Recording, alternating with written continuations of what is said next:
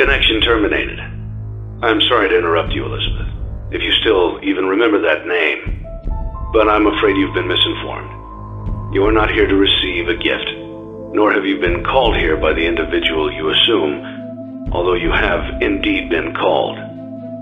You have all been called here, into a labyrinth of sounds and smells, misdirection and misfortune. A labyrinth with no exit, a maze with no prize. You don't even realize that you are trapped. Your lust for blood has driven you in endless circles, chasing the cries of children in some unseen chamber, always seeming so near, yet somehow out of reach. But you will never find them. None of you will. This is where your story ends.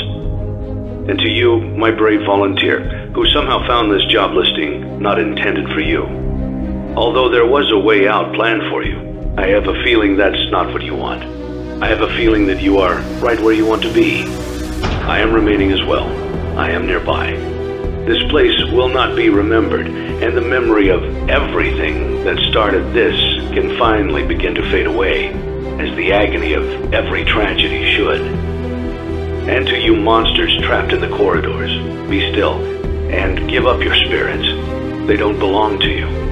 For most of you, I believe there is peace, and perhaps more, waiting for you after the smoke clears. Although for one of you, the darkest pit of hell has opened to swallow you whole, so don't keep the devil waiting, old friend. My daughter, if you can hear me, I knew you would return as well. It's in your nature to protect the innocent. I'm sorry that on that day, the day you were shut out and left to die, no one was there to lift you up into their arms, the way you lifted others into yours. And then, what became of you? I should have known you wouldn't be content to disappear. Not my daughter. I couldn't save you then, so let me save you now. It's time to rest, for you, and for those you have carried in your arms. This ends, for all of us, in communication.